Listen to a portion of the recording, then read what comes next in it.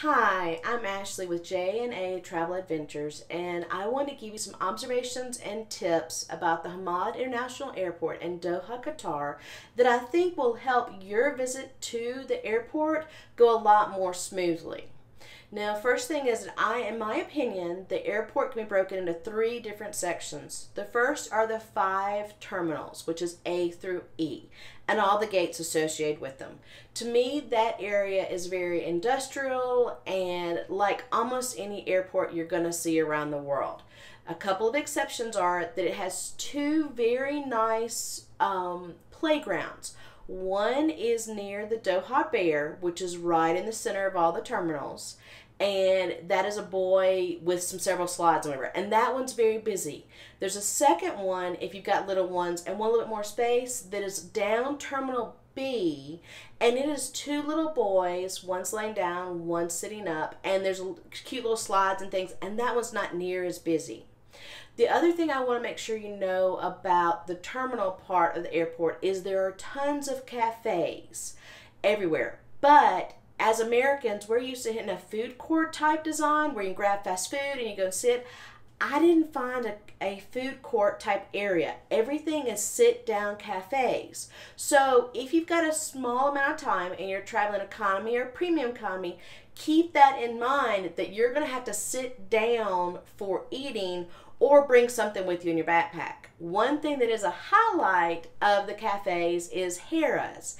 And Harrah's Cafe does high tea in total British style all day long. So if you have time and you like having a high tea, go check out Harrah's Cafe because you'll get the full elegance of British high tea.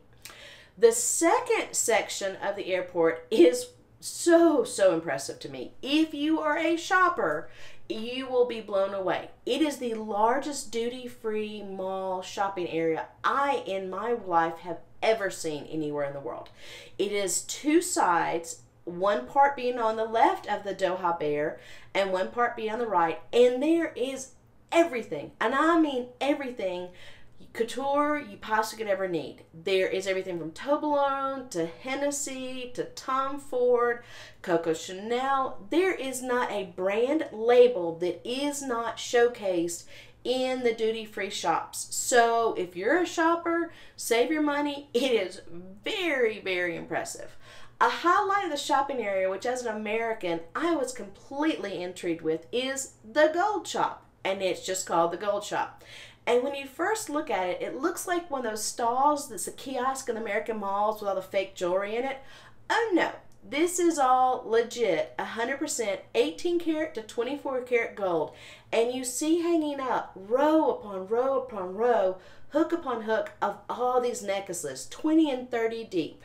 Then you look in the cases, and the cases are full of ring upon ring. I mean, all different styles, only gold, only gold. Bracelets, the whole 9 yards. And what it is in Qatar, you can buy gold by the ounce and it's sold on that daily price that is on the market. So what people do, and I watch many people do this, is they will walk up to the counter, and there are people that are from all different countries who collect gold as an asset. And so they walked up to the counter, they bought 2 of this necklace, 1 of this ring, 1 of this bracelet. They bought them, they put them on their plastic, they pulled the tags off, they put the necklaces, rings, and bracelets on, and they walked to their gate. So it's a way that people who collect gold can actually buy pretty jewelry for the price of the gold of that daily registered price is all you're paying. Okay, so that's the shopping and the duty free. Now the third and the crown jewel for Qatar Airlines is the lounge. You take this really pretty elevator up to this huge marquee area where these quotes are going around the top, which are so profound, and it's all these random quotes. And once you check in, you realize this is where Qatar Airlines is showing off. Now, it is all about sophistication, elegance, calm. Very calm, a lot of orchids. Now, let me walk you through it so you get your best use of this lounge. Because I've talked to people as we're traveling, and many people didn't know about some of these things.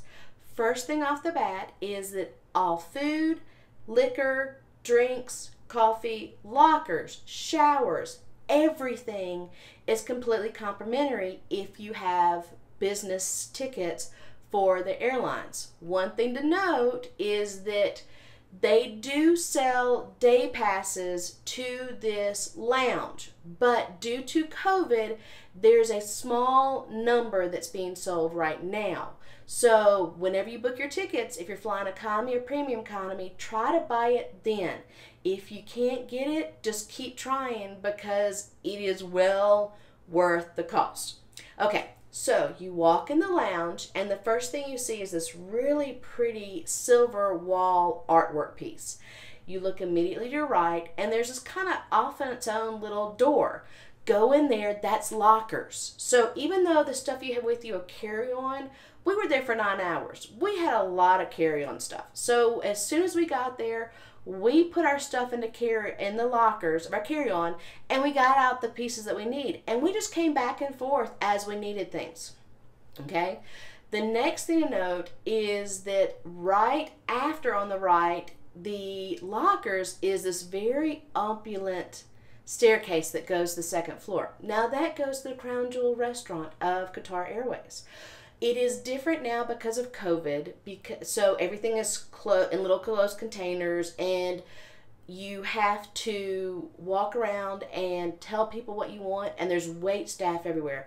And you say, I want 1 of these and 2 of these, and they bring it to your table, okay? But let me tell you what's available. It's a full sushi bar, it's prime rib, it's massive soups and salads. The dessert display is just straight out of Willy Wonka. It's so pretty.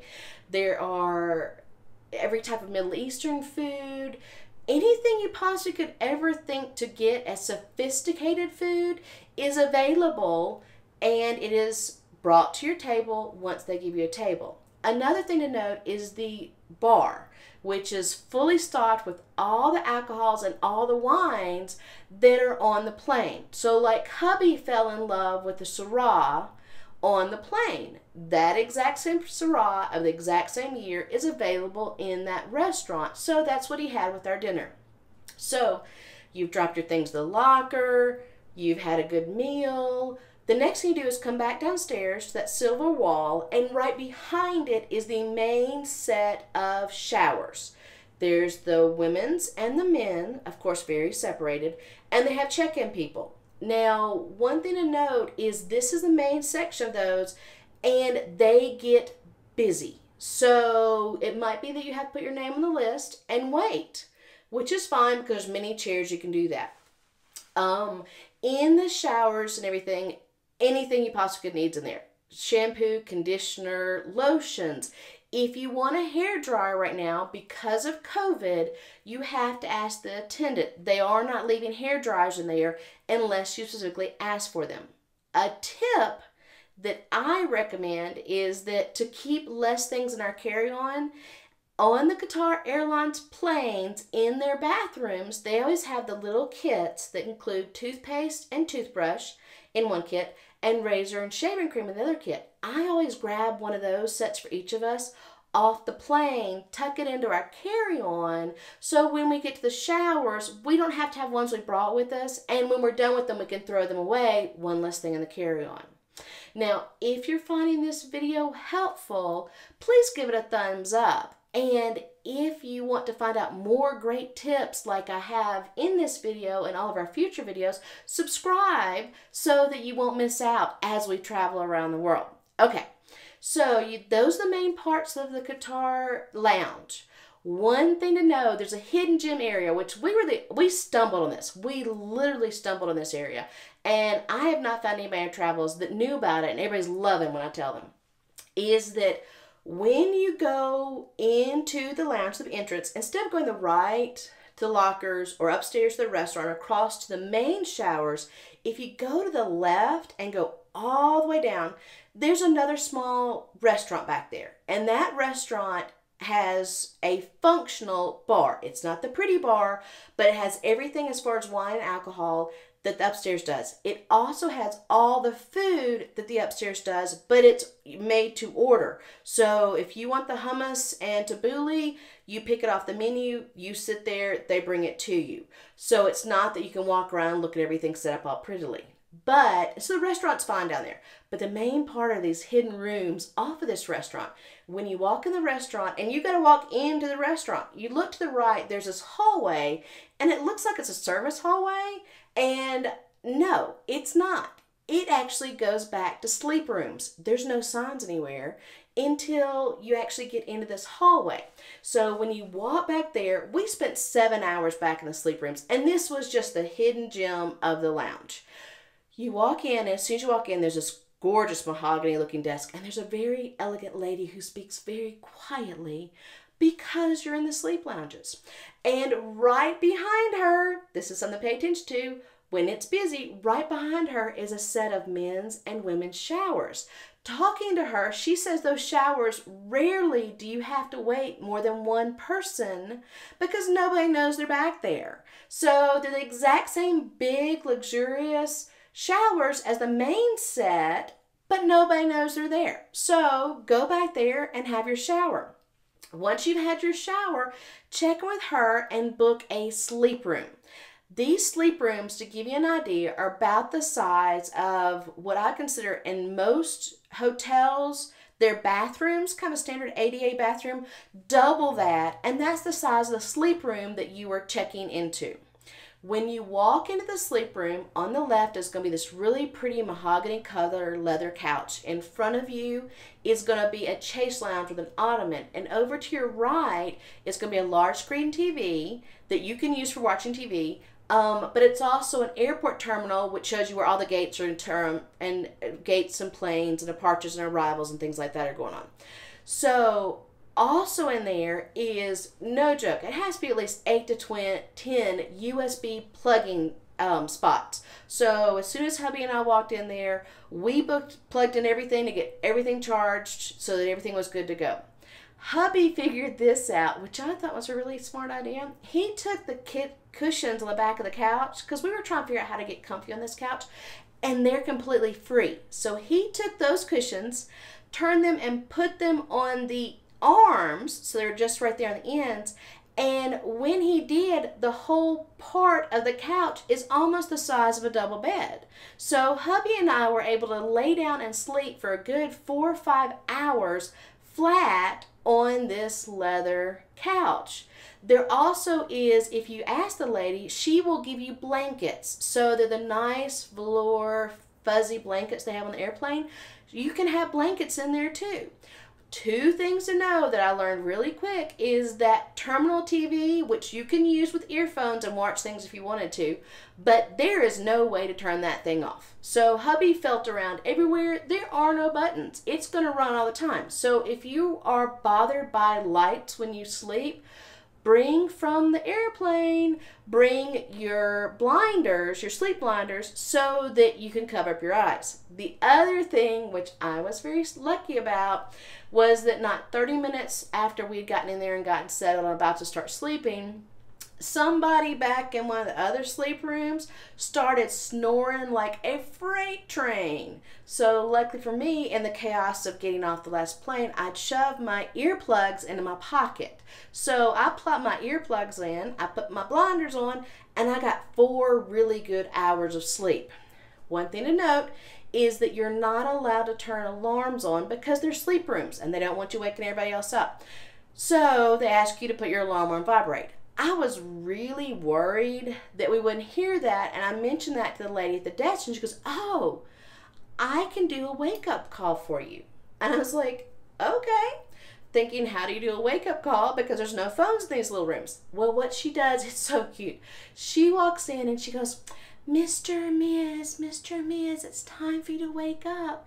Please excuse me, it's time to wake up. She was just so sweet about it, and we got up and we made it to our plane. So take advantage of everything that they've got hidden inside the lounge, because there are a lot of neat places. Oh, I almost forgot.